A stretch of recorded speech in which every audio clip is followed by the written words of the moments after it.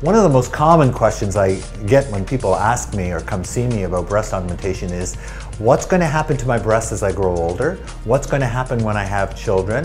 What's going to happen when I breastfeed? And those are great questions. First of all, let me tell you that there is no problem with breastfeeding or having children when you have breast implants. Breast implants don't affect your baby, don't affect breastfeeding, and breastfeeding and having babies doesn't affect your implants. What's going to happen to your breast, though, depends on what's going to happen. This operation doesn't change gravity and doesn't change the future and doesn't affect normal aging.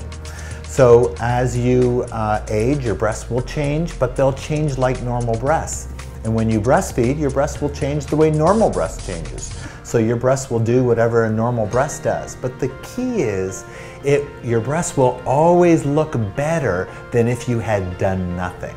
So you'll always look better than a patient who looks exactly like you but didn't have a breast implant. And for sure we know that it doesn't hurt the baby and it doesn't affect breast milk or breastfeeding at all.